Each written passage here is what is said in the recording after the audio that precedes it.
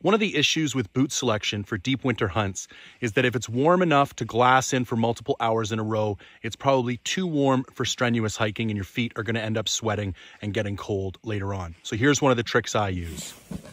These are my favorite boots for winter hunting, La Sportiva Nepal GTX. Perfect all-around boot. Even at -25, you can hike all day, no problem. However, if you sit for multiple hours, your feet are going to get too cold. So I also bring a pair of these insulated booties. And then if I've been glassing for too long, I lose feeling in my feet.